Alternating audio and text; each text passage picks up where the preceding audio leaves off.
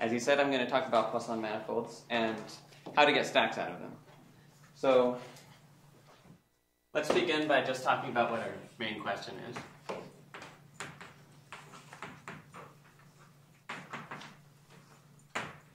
So we've had a lot of talks already about people talking about stacks and groupoids and Morita equivalence. And all of these things are very nice. And I mean that in an honest way, not a sarcastic way. I like them very much. And in fact, I would like to find sort of more examples and how to actually extend this theory to more settings. So I'll give a brief picture. So if we have a Lie groupoid, we can always think of it as representing some sort of categorical object, which we call a geometric stack, right? So here BG is just the category of G bundles.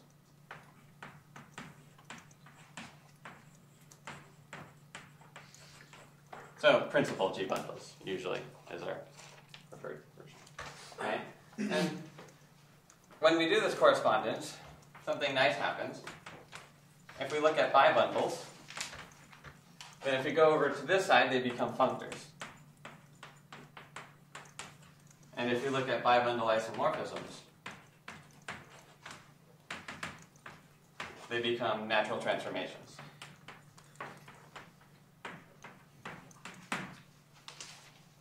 So the question that I would like to ask is, what about the symplectic case? So if you have a symplectic groupoid, then we have a notion of symplectic bibundles. We have a notion of isomorphisms of symplectic bibundles. And the question is, oh, what's over here, right? So the most natural thing to think is, well, it should sort of introduce some sort of geometry on this stack. So we already have notions of stacks. But it turns out that defining intrinsic geometry on stacks is really complicated. So if you look at the literature for like 2 forms on stacks, it's kind of difficult, right? So I'm going to introduce a sort of more simple way of actually kind of getting around this problem. Okay? So my 2 sub-questions here are, what is, as I said, B of a symplectic groupoid? And then the other question is, sort of, what kind of singular space does a symplectic groupoid represent?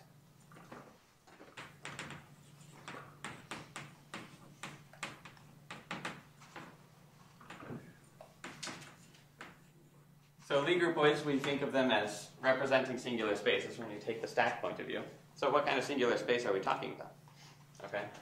And so in order to do this, I'm going to avoid trying to talk too much about intrinsic geometry of stacks, and I'm going to basically replace the site. So normally all of this is done over a categorical object called a site, so a category with topology, and the typical theory is done over manifolds, right, which is a nice category. What I'm going to do is just add a little bit more to manifolds, and then look at what are stacks over this new thing. Right? So, what's the site? So, apologies for any confusion. So I've had some objections about this, but I haven't fixed the correct name. So I'm going to define a category called DMan. This is not the category of derived manifolds. This is supposed to be Dirac.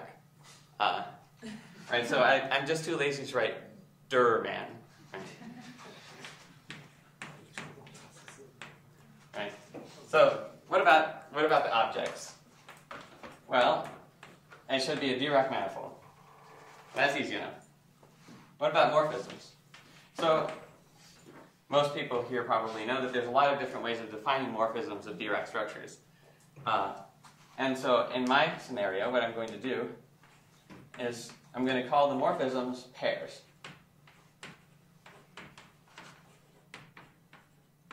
So the first part of this pair is just a smooth map. The second part of this pair is a 2-form. This is going to be a 2-form on the domain. Okay? And then the last thing is there's supposed to be some sort of compatibility. is that if I pull back the Dirac structure along this smooth map, then what I get is this Dirac structure on the domain plus a gauge transformation by the specified closed 2 form. Okay? So this is backwards Dirac up to gauge transformation. Those are my maps. So the composition is kind of really the only thing you can do. So this is going to be, well, in the first component, it's just going to be F composed of G. And then in the second component, we're going to have to put a 2 form on the domain of G. So we just pull back beta, and we add alpha. Okay? So this is like, kind of like a semi-direct product of smooth maps with 2 forms. So let's make some observations about this category. So the first one is that it comes with an actual forgetful functor.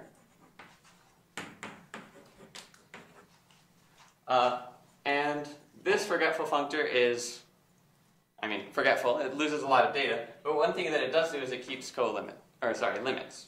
So it sends pullback diagrams to pullback diagrams. So the other observation is that there's another functor, right? This one goes from manifolds into this category. And what does that do? Well, if I have a smooth map of manifolds, then I'm just going to send this to the tangent Dirac structures. And then the 2 form part is just going to be 0, right? And this is actually a fully faithful embedding of this category. Sorry. Yes? So how is it, this is Dirac manifold, meaning the Dirac structure in the standard, in the sum of tangent and cotangent, in the standard Courant algebroid? Yes. Yeah, so this is all done so far in the standard Courant algebroid. There's very likely generalizations to to other objects, but at the moment that's where we're operating. So what are covers? I'm about to get to that. I'll explain that in a moment. So she just asked what are covers, right? And this turns out to inherit a topology. So if we want to do a site, then we need more than just a category, we need a topology. And that just means a notion of a covering. And I'm just going to do the stupid thing and say, well, it's a covering if it was kind of a covering over here, right? So C is a cover if P of C is a cover. This turns out to work okay.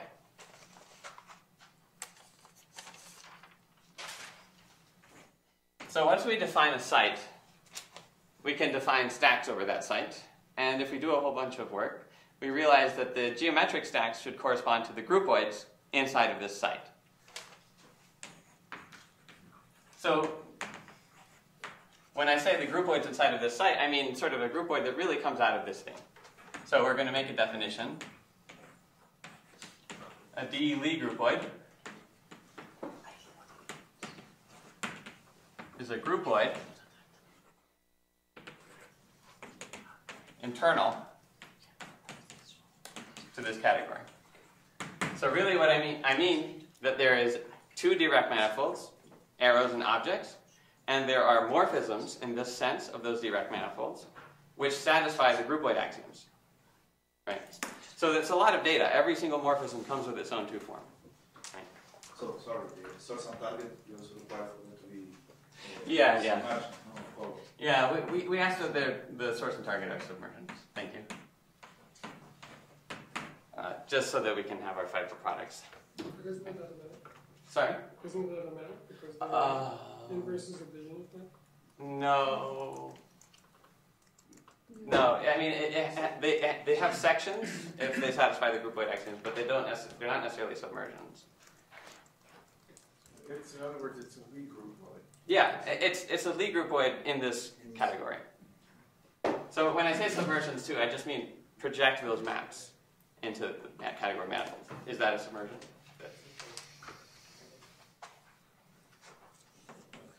So like I said, there's a lot of data, and if you go through all the groupoid axioms, you come up with a ton of formulas for 2 forms, right? Because this composition rule means that if I want to check if a diagram commutes, I have some formula of 2 forms that has to hold, right? And so I end up with 1 million of them, but it turns out it's not that bad because there's a simplification of this data, right? So if you don't like category theory that much, this is the thing that's going to drastically simplify our definition. So Lie groupoids are really the same thing as the following. It's a groupoid, or so a Lie groupoid, a Dirac structure, plus a pair of 2 forms on the space of arrows. And now I'm going to quickly define an auxiliary object because there's going to be a compatibility condition and the auxiliary object makes it easier to write those down. And so I'm going to define this capital omega to be the difference of tau and sigma.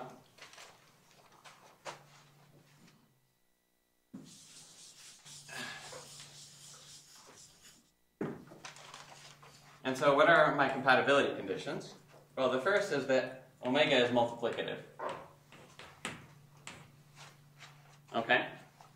And the second condition is that if I pull back the Dirac structure by the target, that's going to be the same as pulling back the Dirac structure by the source, plus this gauge transformation phi omega.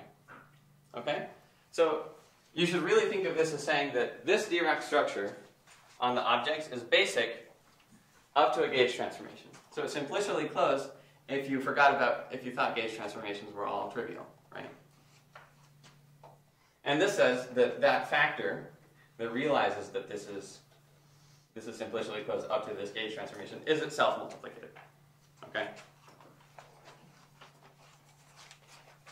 So I've introduced, sorry? Can you repeat that? What you said? What you just said? So there's a simplicial differential for groupoids on, well, usually it's defined for forms. You can try and define it for other objects, right? And so you can sort of define at the level of objects here by saying something is implicitly closed at the level of objects if you pull it back by the target, you pull it back by the source, and you get the same thing, right? But here I'm saying that this fails up to this gauge adjustment. Is that? So I guess this sigma and tau, those 2 forms come together with this source and target. Yes. What about this 2 form associated to multiplication? All of the groupoid axioms give you formulas of 2 forms, and you can recover all of them in terms of sigma and tau. So that's how I say that the data has been significantly simplified. Because it turns out all you need to do is specify sigma and tau, and asking that it be a groupoid means that all of the other 2 forms come out. They're decided by sigma. They are all decided by sigma and tau. So that's what I mean by this is one-to-one correspondence. Okay. So I should give you an interesting example. And so this is the obvious example that I would want to bring up. Suppose you have a symplectic groupoid. Right? How do you do this? Well, if you've looked at symplectic groupoids long enough, you might remember that both of these properties hold for them, right? And if you want to look at it in terms of that data, you can just take tau to equal omega, sigma to equal 0, and Lm to just be the graph of pi sharp, right?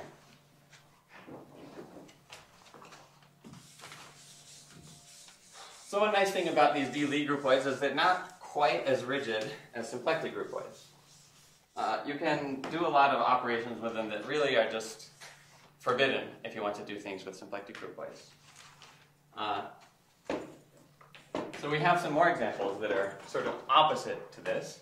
Suppose you have G over M and tau, and then you have a 2 form on the space of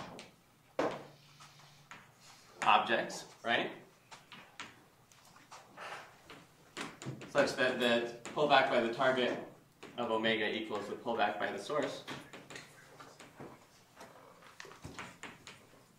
Then you can just take sigma to equal tau equals 0 and Lm to be the graph of omega flat, right?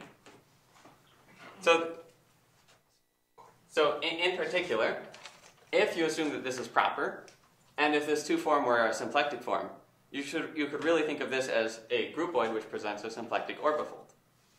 Right? So the groupoids in this scenario, they don't just encompass symplectic groupoids. You can also have symplectic orbifold type objects. Okay? So let's look at part 3, stacks. So, like most of the other presenters, I'm not going to really give a detailed description of how to get stacks, so I apologize for this, but I think that it should be reasonably intelligible. So let's first make a nice theorem that says that all of these things that this category that I've chosen actually works to do what I want it to do. So let's fix G and H pre-symplectic. Well, so I put pre here in parentheses because it works just as well for pre-symplectic as for symplectic. Then, if you look at Morita equivalences from G to H, symplectic Morita equivalences or pre-symplectic Morita equivalences, those are the same thing as Morita equivalences from G to H inside of this category. So what's a Morita equivalence inside of this category? It's a bibundle internal to this category that satisfies some diagrams commuting, right? So this, like the groupoid, has a simplification. There's a proposition that makes these guys' geometry a little bit simpler, right? And this is just traditional Morita equivalence, a la Ping Shu, etc., right? So this category does exactly what I want. Morita equivalences haven't changed as far as symplectic groupoids are concerned. All right, so that motivates my definition. So given G, a D-Lie groupoid, then B of G is just the category of G bundles.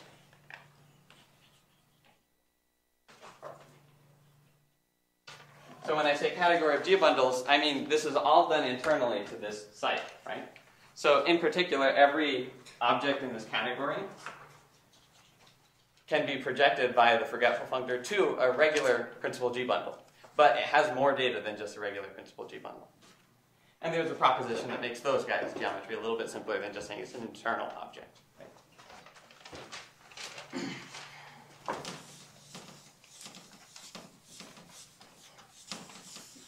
So I think you think the definition of G bundles. For this side? Category of G bundles. Yeah. So a G bundle is just an object in my category, Right. plus morphisms, which are thought of as the multiplication map, the anchor maps, all of those things, satisfying some diagrams commuting, which correspond to the axioms. Then I was wondering whether there is simplification, just like in the case of D-Lie groupoids. Yes.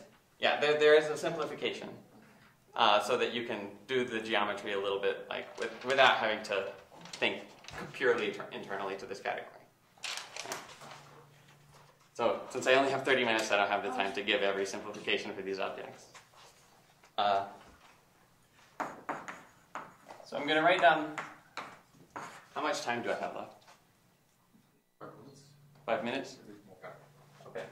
So, A bit more than I expected. so again, just like so this theorem is really kind of a corollary of this. Once you've proven this is not difficult. And that's just that the following are equivalent. G and H are Morita equivalent.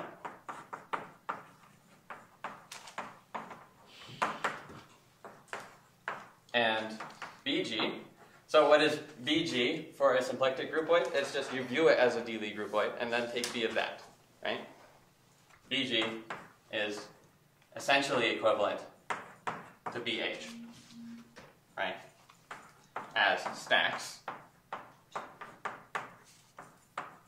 over this site. Okay? So, are those 5 minutes for questions or 5 minutes for talking? Hey. Okay, so a few comments that I'd like to make is, you might ask, what about twisted Dirac?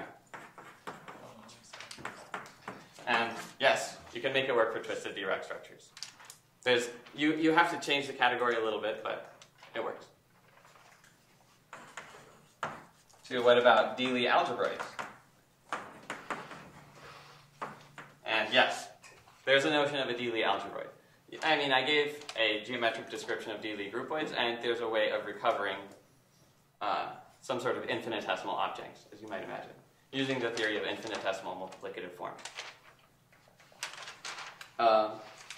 And then the last comment that I'd like to make is that we just heard this talk by Marius about PCMTs,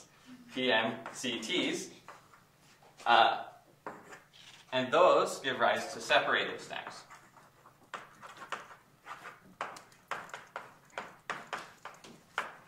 So that's another interesting direction that you could take this avenue of research, is to look at what happens when you view PMCTs as separated stacks over this site. Okay, so that's all I had to say.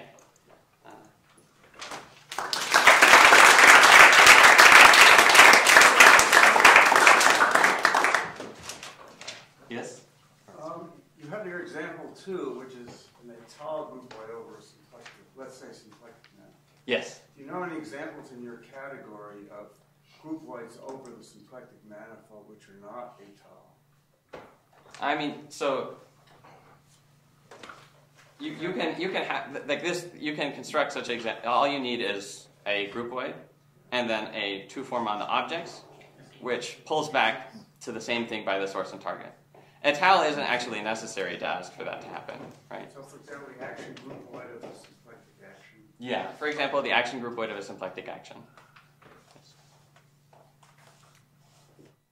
About the second part of the last point, yes. What kind of equivalence exactly is there between G and D? What kind of equivalence is this? Yeah. This is equivalent. This is essentially equivalence of stacks, or I mean, a lot of geometers like to call it isomorphism of stacks, but then category theorists always yell at me because they don't like the word isomorphism, right?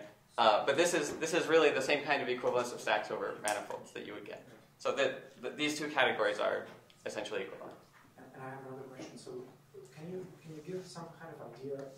For example, one might have expected a theorem like this for just symplectic groupoids and symplectic Morita equivalences. But it's necessary for you to get this theorem to relax the Dirac. Yes.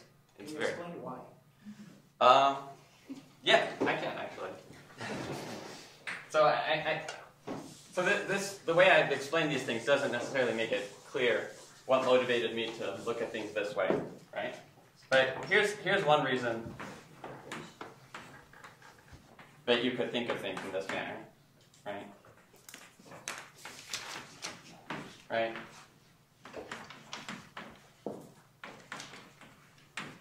So suppose you have a Morita equivalence of Poisson manifolds, right?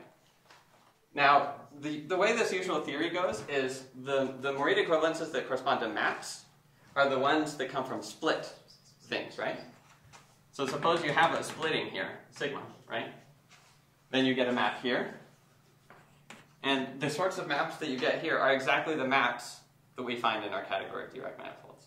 That they're backwards Dirac up to a gauge transformation. And that gauge transformation is just the pullback of omega by sigma. Does that make sense? So that's one way of thinking of why you need to relax to Dirac structures. Okay. You mentioned as an example the symplectic group. The objects in your category are in your site are Dirac manifolds. Yes. So I was wondering about the case of presymplectic groups, how do they fit into your theory? It works fine. Yeah, So I didn't actually say, but all of it works for pre-symplectic groupoids. It's the exact same story. Is it the case that when the Dirac structure is a Poisson structure, then this turns out to be some pre-symplectic groupoid? This is the relation. So I'm not 100% sure I understand, but it's possible to have a Lie groupoid whose space of objects is Poisson, but is not a symplectic groupoid. Not a pre-symplectic. That's not a pre-symplectic or really an anything groupoid, right? For example, if you take the identity groupoid over a Poisson manifold, this is an example of a Lie groupoid, right? So this is sort of a necessary example because you need identity groupoids if you want to view the objects in your site as stacks themselves. Yeah. So I was wondering, so you also have this, so for this Morita, you have these weak equivalences, and do you also have weak equivalences for the infinitesimal algebra? Yeah, there's a sort of infinitesimal there's in the paper there's some discussion of infinitesimal weak equivalences. So in that way, I guess you can get rid of integrability. You do find a Morita equivalence between Dirac without asking these guys. Yeah, so I mean that's G and H anymore. yeah that's one of the research directions I'm interested in. Is you have a sort of natural notion of that you can define from taking this point of view of Morita equivalence of non-integral things.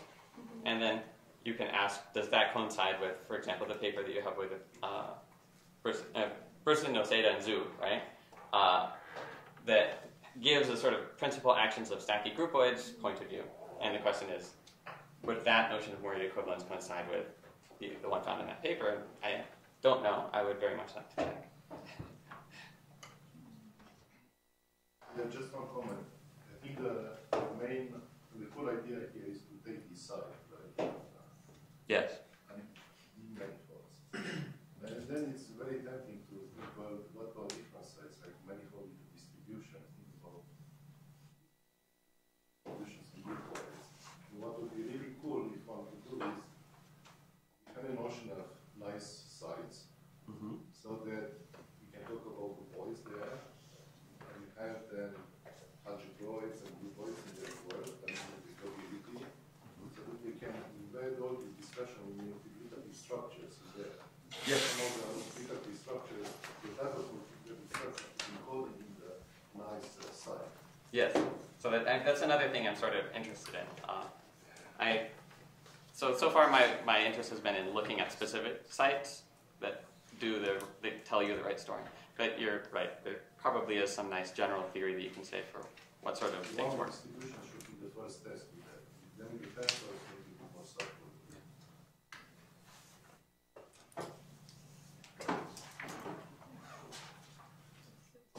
Well, one probably can see whether your favorite object form a site and then apply the machinery and see what will come out. Yeah, so you could start with the site, apply these sorts of techniques, and see what sort of geometries you have for the groupoids.